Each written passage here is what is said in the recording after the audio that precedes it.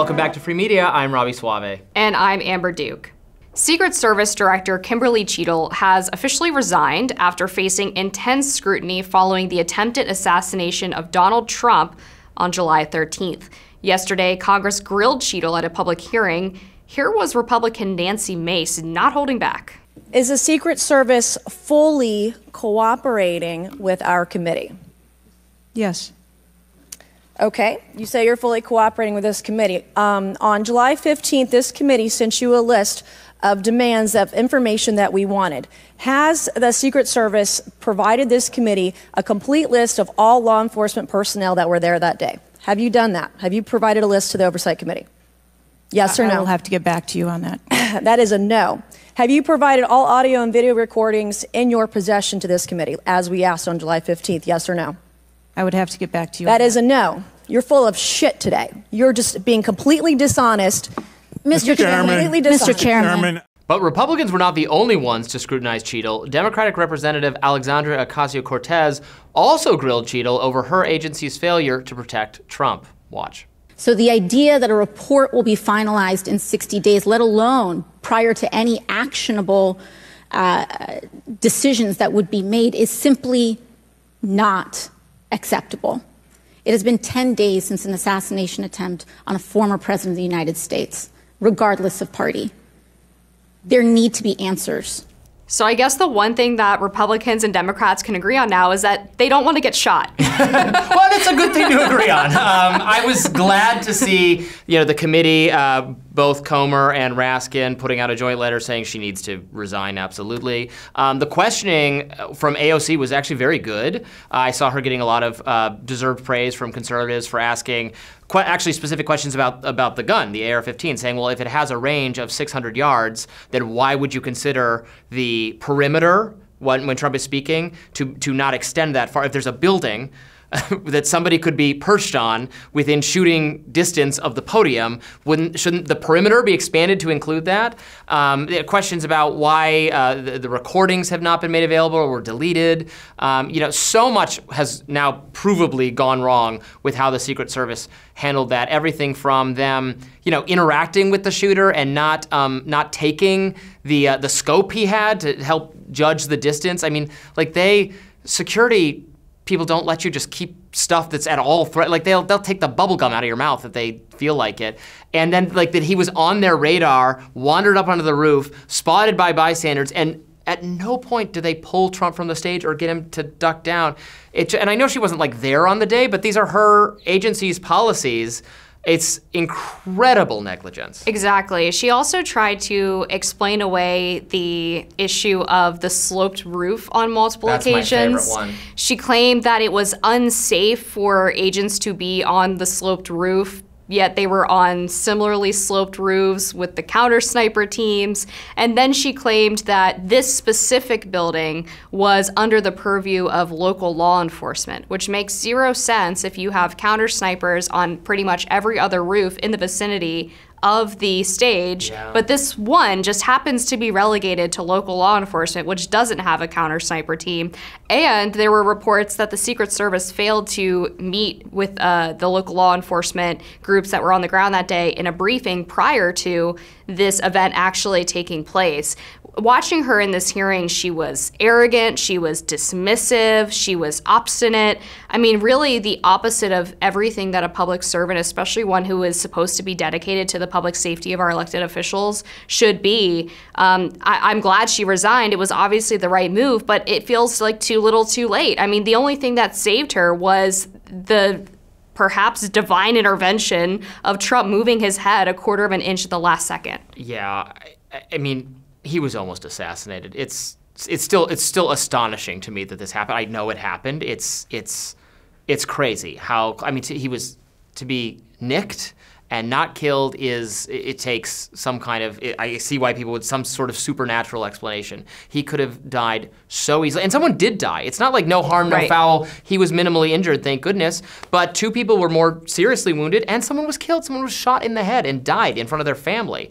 So the errors had a cost. Someone died. Law enforcement, security, we go through so much Patriot Act, TSA style stuff to keep us safe that is obnoxious and irritating and costly, that seems to be, and even for what? For what good? When things like this are still allowed to happen. Why do we have, even for, local police sometimes, think of Uvalde, think of the police standing outside the room where a mass shooter is locked in a room with children who are dying and screaming and bleeding and calling for help on their phone saying, we're still alive in here, and they're just sitting out there waiting, even though the training that all police have now in that situation is to rush the shooter, not to wait, not to negotiate, not to strategize, but to go in. Which I know takes a lot of bravery, and we should be, these are heroic people who sign up for this kind of line of work and then do the job, but they have to actually do the job. And I feel a little bit like that here. These are brave people that we rely on, but and then the American people end up getting blamed for missing the signs or the warning signs. But then we always find out that actually people did speak up. Right. Actually, people said this person is look at this deranged person, or called ahead of time and said this person in my family is ill and scary and I'm worried about them. And nothing gets done, even when it's reported to law enforcement at the highest levels. Yeah, I was obviously out last week because I was at the convention in Milwaukee, and it felt like such a cleanup job. So immediately following the assassination attempt, they doubled the security perimeter. They have the strictest limits on what you can bring into the actual convention. The trolleys, you were only allowed to have see-through plastic bags. There was sort of like an underground black market lighter trade inside of the security perimeter. Because, of course, we're a bunch of Republicans at a convention. We want to smoke a cigarette. We need our nicotine. Yeah. And they were just... Were they letting Zins in? They did let Zin in. So Tucker Carlson would have been on the No, he floor. was fine. There was just this big box that one of our reporter took a photo of at the end of the convention of all of the lighters, vapes, e-cigarettes that were taken by Secret Service. And it was just frustrating to have this TSA level nonsense just a few days after they attempted the assassination. Obviously, you understand why they're doing it, but it's you guys are taking it out on us, basically, that you failed at your basic job. That you didn't alert the president that there was a man with an AR-15 on a roof, a sloped roof, a roof. And then you have a bunch of 5'4" women supposedly shielding the 6'3" president. How illogical can it get? This director who's now resigned was apparently a favorite of Dr. Jill Biden and her closest aide, and I know people get all up in arms of calling people DEI hires, but I mean, if this woman was put in there because she's buddies with Dr. Jill and it looks nice to have a female face of the Secret Service, that's unacceptable. This is a position that should be 100% based on meritocracy.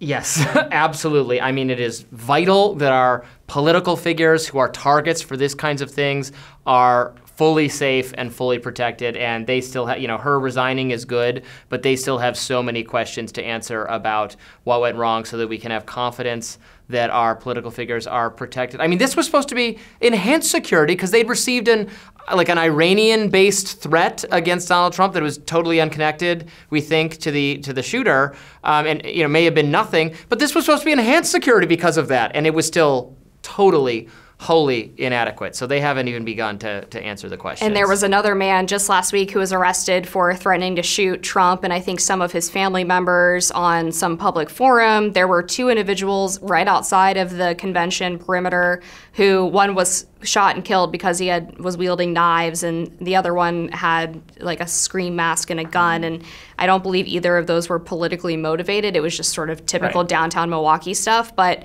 for that to even happen within a mile of the security perimeter is somewhat concerning. You have the supposedly tightest security that Milwaukee's probably ever had, and you still can't escape the crime on the streets, apparently. It's just outrageous. And this is what breeds conspiracy theories, is that we cannot have trust in our institutions when they repeatedly lie to us and fail in such massive ways. Because people can't fathom screwing up this badly. Right. I mean, that's government work for you, right? That's the kind of unaccountability that is often the result of having government structures where no one can be fired for anything. It breeds conspiracy theories. And we don't even know that this shooter was necessarily politically motivated. He also Googled Biden's location. He seems to be one of those kinds of loner type people who was random just looking offshore for attention. bank accounts, all kinds of weird, dissonant things. But political people, famous people, are targets of both politically motivated would-be assassins and also just, you know, crazy people, so they need to be freaking protected. More free media in just a minute.